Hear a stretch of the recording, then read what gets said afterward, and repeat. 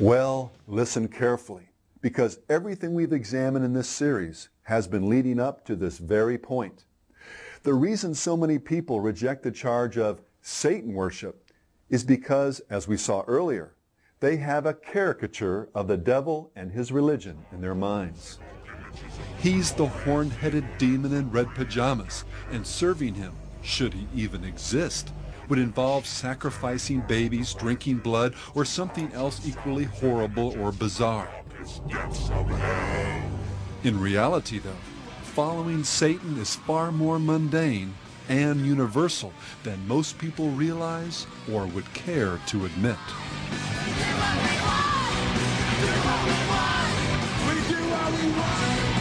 But I can do anything that I want to. I can pursue any kind of lustful desires that I might feel. I can engage in any activities that are so-called sinful activities and not really worry about any ecumenical councils making it right for me to do these things.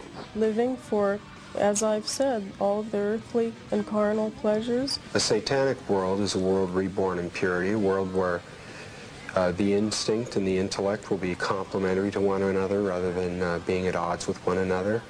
It will be a world in which we follow laws of nature instead of just the rules that man's made up to regulate his conduct. All right, we got one rule. There are no rules. Have a good time. Do what we want. Now, if a Christian said to you, you were just really worshiping yourself, what would you say? In a sense, they would be right.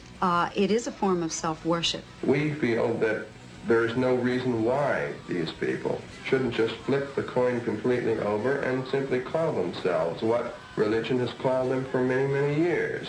Call them devil worshippers, or disciples of evil, or Satanists. Of course, it's very hard for a person to hang an uncomplimentary label on themselves, and for this reason, for many years, there will be people practicing Satanism as good Christians or other religions, and they will instinctively pursue the very same things that we are, as they always have.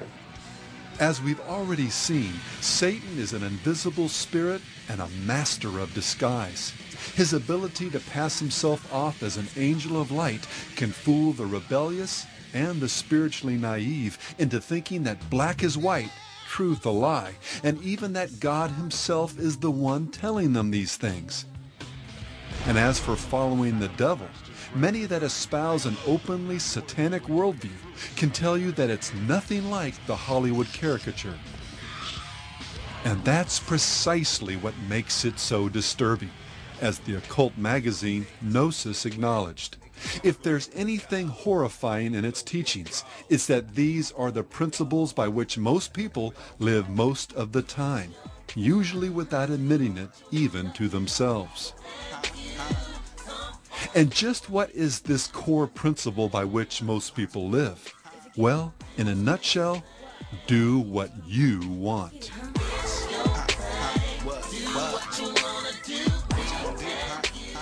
Surprised? Well, Anton LaVey wasn't. He understood precisely from where this popular concept had arisen. And he must, as a Satanist, knowing this, realizing what his human potential is, eventually, and here is one of the essential points of Satanism, attain his own Godhead in accordance with his own potential. Therefore, each man, each woman is a god or goddess in Satanism. Big Pimpin' really, man, is living life to your fullest potential. I mean, like, whatever you want to do, when you want to do it, you do it, but in the grandest way possible, you know? And for a god or goddess, what's the ultimate standard for ethics, meaning, purpose, and destiny? You've got it. Whatever you feel is right. My heart is the ruler of all my being. If my heart tells me it's true, that's good enough for me. The answers to your problems are in yourself and not in a god or religion.